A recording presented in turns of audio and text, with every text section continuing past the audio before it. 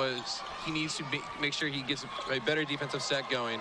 That running layup is good for Patrick Miller. That ties the game at 19. Well, he has a lot to prove, especially coming from a guy who was not even expected to be on a team. He tried out for the team, made it. I can't top that word, so I'm not going to even try, Brent. I'm not sure how it could have gone off of Bynum. It was stripped away as that three-point shot is sunk by Bubu Palo. Flush all their momentum that they can build up and just lose this game before it really even gets going. The Bulls offense really struggling so far in this quarter and dunk. It's more of a block from McKinney than an actual try to alley-oop. Palo moves into the right, dishes back, what a pass, and Keith Benson makes him pay.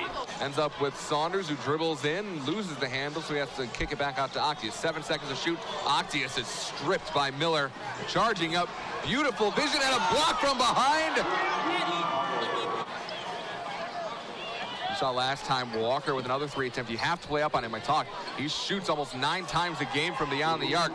On the far wing, they're going to step things back. 8 seconds on the shot clock for the Skyforce. Dribbling in, left-handed layup is good for Bubu Palo.